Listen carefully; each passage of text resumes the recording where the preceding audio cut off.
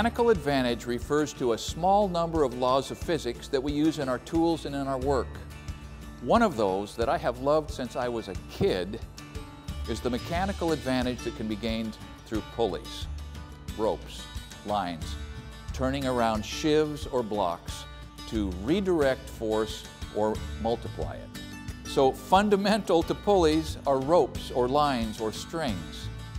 And we all know this, although we perhaps have never described it. And that is, a rope only transmits tension, tensile force. You can only pull a rope. You try pushing a rope, it's not a tool, it's an annoyance. But anytime you can get a hold of a rope and exert tension, something somewhere is going to move.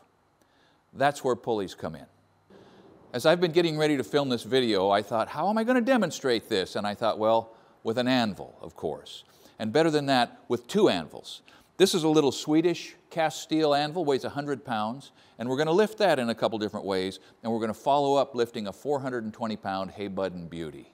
If I want to lift this anvil, one way is to lift it. It's 100 pounds. You can do that. But gravity is not my friend.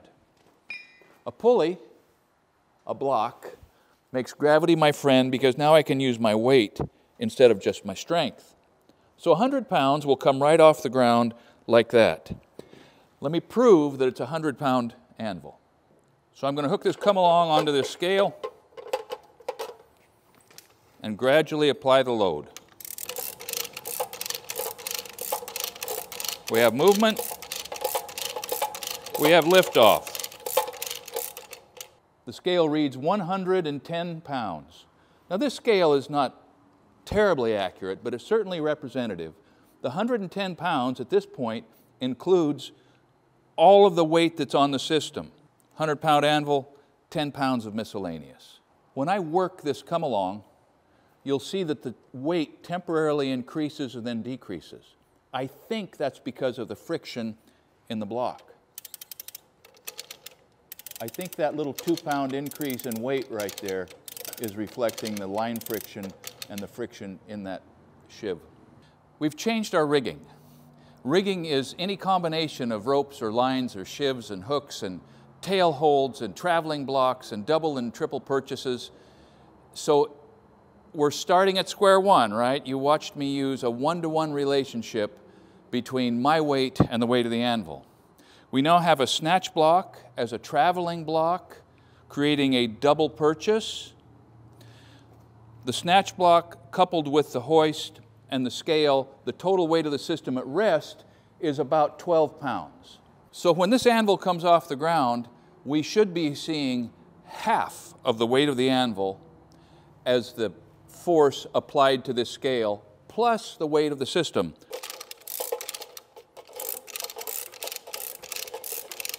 We have liftoff.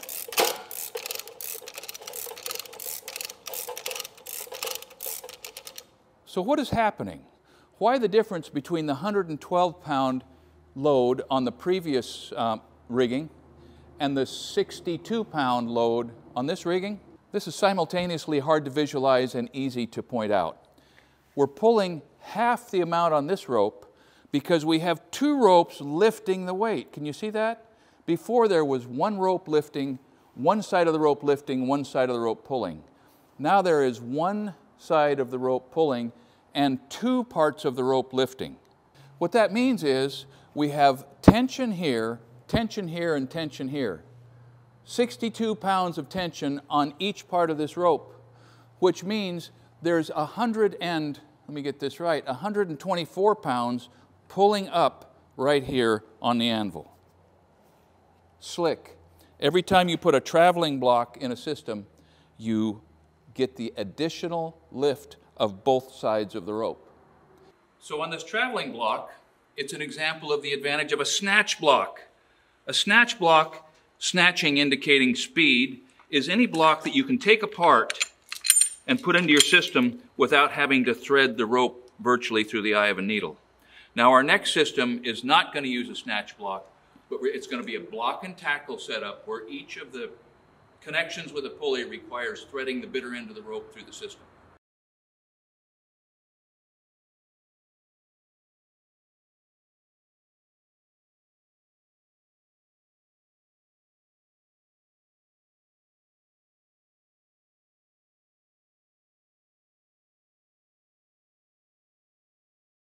I've rigged a triple purchase, or at least I think that's what it's going to be called. And instead of the 2 lines doing the work that's being applied to the bitter end, we have 4 lines doing the work on a 420-pound hay button anvil manufactured in Brooklyn, New York in 1911. Let's see what this gizmo reads when this thing gets off the ground. And ladies and gentlemen, we have a launch. 130 pounds. Now that math doesn't quite compute, does it? But it's certainly representative, and I can't speak to the accuracy of the scale. But what that means is that with a triple purchase, I can lift a 400-pound anvil with very little effort. Like very little effort. You may have noticed as this system was actuating that the different ropes were traveling at different speeds. Let me work that again. In fact, I'll do that by hand and see if you can see the difference in the rate of movement. The line that is tied to the block is moving not at all. And as they get closer and closer to the actual point where the effort is applied, there's more movement in those particular lines.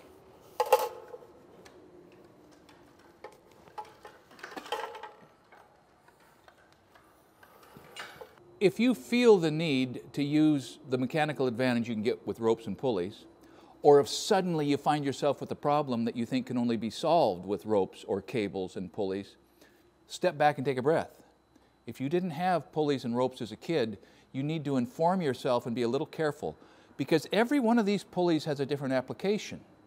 This block and tackle has long been standard operating equipment for installing fences. This is a fence stretcher. This is not for life safety applications. This little snatch block I robbed off of a come-along that broke, but the sheave was good. I mean, the pulley was good. This is off the same application. These things obviously are for what? You know, pulling a screen door shut or something light around the house, or a throttle wire to the governor or the throttle on a motor or something. This is probably maritime, but this is rock climbing. I mean, this is stronger than it looks. This is a life safety thing, but if you overload it, it won't be that safe after all. And this will take a lot of pressure. This you can use to pull your truck up onto a trailer or up off the edge of the road or something. But you have to give some thought to the strength of the system, of the component. The weakest link in the system you're putting together has to be considered when you're deciding what kind of a pulley you're going to use for what application. So be careful, be smart, inform yourself, and like I said, if you didn't have them as a kid, you're not familiar with them now, get some for your kids.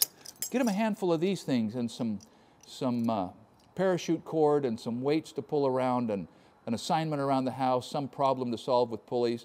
And when they get into a bind and they need to pull their truck up off the side of the road, they're going to have a way better idea about how to do it than their friend who never did anything except play video games.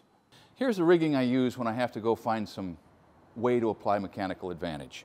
These blocks range from, medium-sized blocks that my dad and I used when we were logging, to the great big one that used to be used at Roseburg Lumber to unload loads of logs and dump them into a pond, to little snatch blocks that I use for a multitude of things because of how easy they are to take apart and put together. But it ranges from, applications for heavy work with a cable with really significant loads, to smaller rope blocks, like the ones I use to lift those anvils, demonstrating how pulleys work, to, oddball little things that must be from the maritime world, Western Power. Actually, this was probably from off a lineman truck somewhere. Rope, life safety, a homemade hook. This came off a fence stretcher someplace.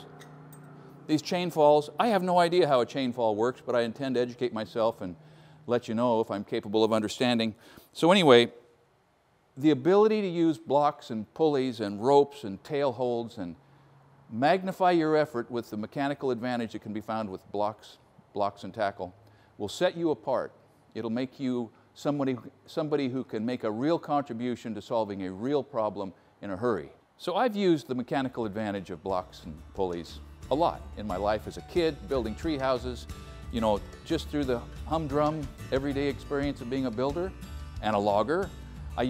One time I used 3 blocks to pull a railroad flat car across the creek for a bridge from one side, couldn't get to the other side.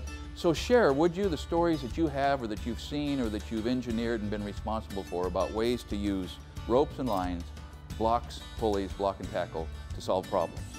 Hopefully those stories have happy endings, but we're interested in your stories nonetheless. Thanks for watching Essential Craftsman, and keep up the good work.